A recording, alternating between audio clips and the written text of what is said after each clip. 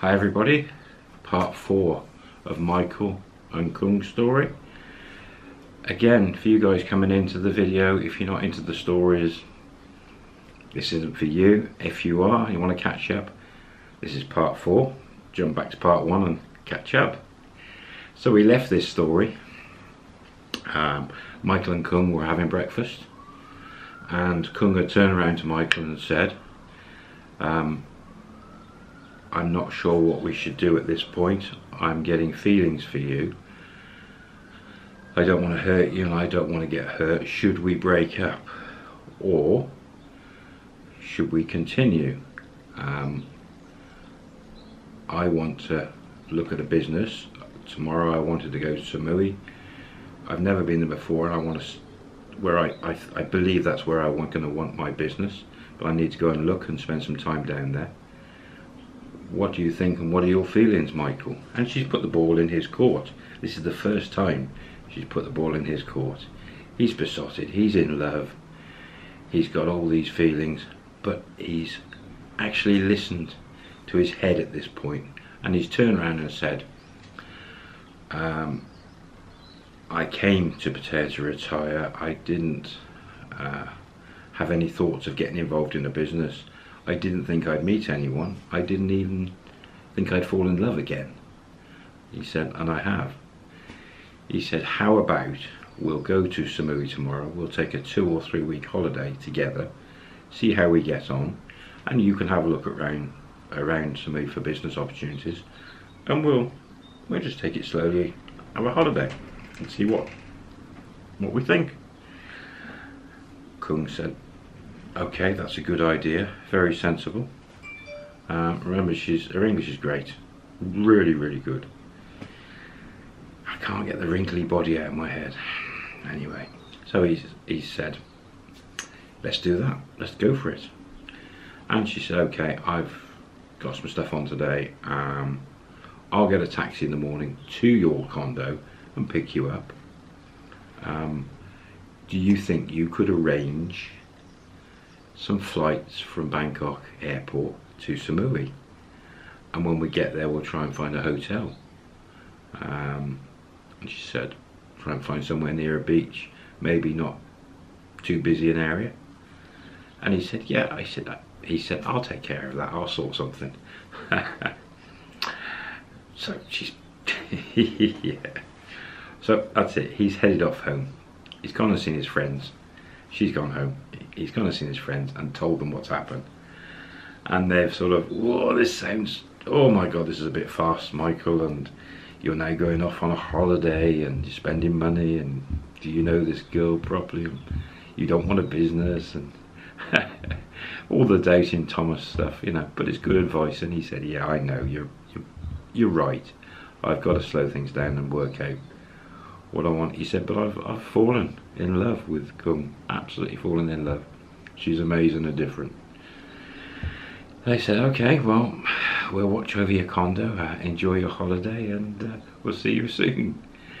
Off he goes home, jumps on the phone, internet, gets the Bangkok Airways, I believe is the only airline flies down to Samui, so he's booked a couple of flights down, just one way, and he's had a quick look around online for hotels, and he's really not sure about that. So he thought, well, I'll leave that, we'll get there, flights in the morning,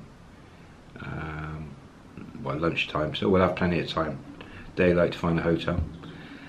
So he's just booked the flights, and he's paid for them. Next day comes, morning, Kung arrives in a taxi, about 8 o'clock in the morning. I think they must have arranged this, but anyway, 8 o'clock she turns up. He comes out with a case, checks in the car, she kisses him on the cheek, they get in a taxi, and he's told her he's just booked flights, he couldn't find a hotel, didn't know what she wanted, etc. She said, that's fine, we'll sort it when we get there. Off they go to Bangkok, jump on the plane, down to Samui. Neither of them had been to Samui before, and I haven't either, so They've got into Samui, they've got out the airport, and they've jumped in a cab. Now, Kung knew roughly the towns, and I think it was, they've actually gone to a busy part. They've gone to Chuang Beach, I think it is, Chuang, he did tell me, Chawang or Beach, something, which is meant to be the busiest part. They've gone to there, but just along from there a bit, about a mile along, and Kung had spotted a couple of hotels online previous and said, I found one I think is quite nice, and it's reasonable priced. And they've turned up at this hotel, not booked, just turned up on the door, unloaded the cases from his taxi, paid taxi, walked in, as walk-ins, so you're probably going to pay more doing that. And this is a 4-star hotel, and Kung said to Michael, I'm thinking, should we say 2 weeks here, but let's book a week at this hotel in case we want to move around the island. And yeah, that's a good idea. 2,800 baht a night, the hotel, but they've got an offer. If you book 7 nights, they're giving 10 nights. So okay, it's a bit longer than they were going to stay, but at that hotel, but it's come out at a reasonable deal. It includes breakfast, no other meals, and they've agreed, yep, this is fine. And it's quite a large double room with a sea view. It's on the beach, so it must be a lovely hotel, must have been a lovely hotel. And so reception, Michael's just pulled his card out, I'll pay for it, don't worry. Kung didn't even make the offer, it was just, you know, this time Mike was just straight out with a card. Paid for the hotel, deposit or whatever, and they checked in. Lovely room, really nice. And at this point, you would think they've just got there, they're going to go out and get some food and things, but no, Kung has taken Michael to a shower again, and so on and so on. Before, they put casual clothes on, and Kung has said, put some shorts on, Michael, and a shirt, and I'm going to put some shorts. And she's put, for the first time he's ever seen her, not in a dress, she's put some smart shorts on, and a blouse, and a hat and glasses. Looks $1 million. Absolute puff, I keep forgetting the wrinkly body. I can't get that out of my head. Looks $1 million, and Michael's, wow. And he's put some nice smart casual shorts and things on. And off they've wandered, have a look around, and gone down the beach. Romantic walk along the beach. It's paradise. Absolute paradise. He's hooked. He's got no chance, absolutely no chance on this planet of getting out of this one now. Totally hooked. Such an amazing woman he's found. Absolute dream. And to think he met her on Beach Road in Pattaya. Yeah, really amazing. So over the course of the next 10 days, they've had many romantic meals, many horizontal aerobic sessions, and it's like been a honeymoon. Kung hasn't really looked for businesses at this point. They've, 10 days in that hotel, it's like a honeymoon, and she's treated him like an absolute king.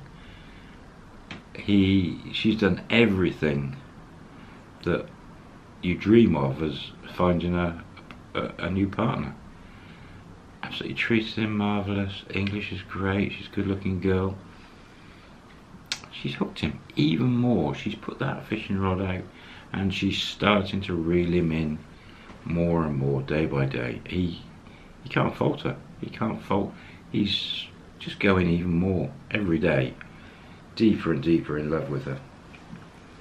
So the 10 days in that hotel is coming to an end, and she's turned round to him, I think the night before the 10th day, and said again to him, I've had the most amazing time with you, Michael, here in Samui. The island's beautiful. I'm really falling for you, and I don't want it to stop. And then Michael said exactly the same. Absolutely smitten. And so he said, well, I think, you know, I'd love to continue in our relationship. Let's just keep going. And now you want to start looking at businesses. Let's stay at this hotel. He says, I like it. It's lovely, and we can hire a car or whatever and wander around the island and start looking at what businesses are available. That was like hope number 10 or whatever. Kung said, yep, brilliant, let's do that. So they've had their evening meal, they've gone to reception. We're going to stay longer, and the hotel have said, we've got plenty of rooms, we'll do you a special rate, you can do it day by day, we'll just charge you 2,000 baht a night from now on, including breakfast, which is brilliant. Michael, yep, that's great, brilliant. So the next morning, I don't believe the island's too big, but it's probably cheaper to rent a car or a motorcycle to wander around than keep using taxis. Kung has said that the roads are quite narrow by the looks of it. I'd probably feel more comfortable on a scooter. I can ride a motorcycle scooter. How about you, Michael? And Michael, he's had bikes and things, he's no problem at all on a scooter. So let's rent a couple of scooters. So we got one each and we can have a wander around. Yeah, no problem. Had a word with the hotel. There's a place just along the road that rents them. So they've gone along and rented 2 scooters. And Kung has paid for these 2 scooters. Arranged, and it wasn't, it was a 200, 300, 400 baht a day each scooter or something. And Kung has handed her ID card for a photocopy, so they've got copies of everything. Hotel details. Kung's taking care of them, and she's paid deposit without Michael offering. He's like, okay. And they've got the bikes.